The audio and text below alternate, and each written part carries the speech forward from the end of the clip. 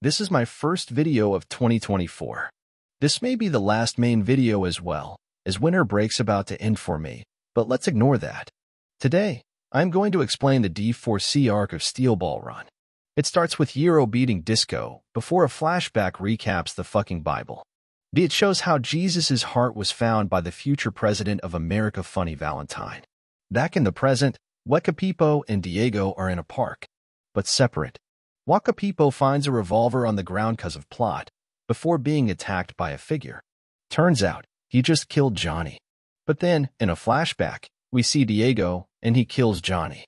So that begs the question, who killed Johnny Joestar? It was Funny Valentine, using his stand. Valentine reveals his stand, dirty deeds done dirt cheap, and uses it to kill Johnny. Johnny is alive, though, and the two fight.